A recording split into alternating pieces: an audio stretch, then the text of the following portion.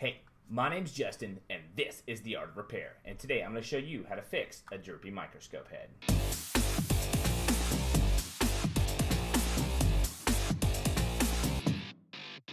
Alright, scenario with me for a second now. We've got two different roads here. A, you just bought your microscope, or B, you've had your microscope for years, but you're coming across the same exact issue. No matter what you do, while you are working, it just seems like your microscope goes out of focus. Everything's seeming loose, it's just getting worse, and you don't really understand why. And it's really starting to impede your work, and you can't get anything done.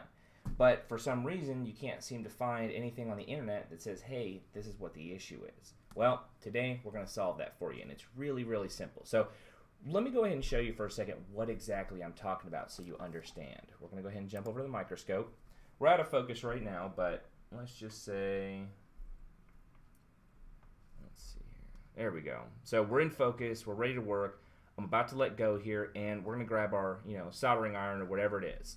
But by the time we get to the soldering iron and we get back over here, it seems like everything's starting to go out of focus. In fact, it's getting worse and worse and worse. What the heck's the deal, Justin? Well, fortunately, this is a very, very simple fix, okay? So what we're going to do is I'm going to pull this out. I don't know if I can pull it out anymore. No, that's about as far as it goes. You can see, though. So we've got two different turn knobs here. One being the actual zoom, and one being the fine focus, okay? So now I move up the fine focus, and that's what, that's where we're normally at when we're about to be focused in and dialed in and everything, and we're going to let go. Well, do you see that? It's moving on its own. And you're thinking, Justin, I already know this. That's why we're here. It doesn't work. It keeps moving on its own. How do I fix it? Super simple. Check this out. We're going to go ahead and move it back up just so you can see here. And we're going to put it at the very top here so you can see what I'm about to tell you is going to fix the problem. You see I'm holding it with the other side. You can see the same knob on both sides. It's like the same here. I hold it, doesn't go anywhere. Okay, but what does this say? This says tension. Okay, so I'm holding the other side, and I'm going to turn this one while I'm holding the other one still. And you're going to see it's going to get tighter and tighter. Now I'm going to let go. How about that? No more DroopyScope. It was that simple.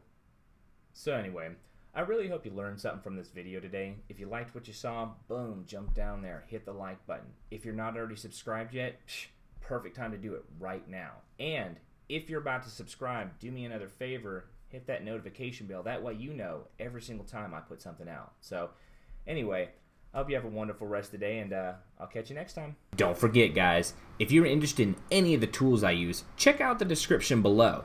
I even have my own custom tools that I sell down there as well that literally do not exist anywhere else on the planet except from The Art of Repair. I also have a Patreon where you can help support the channel so I can create even better high quality content.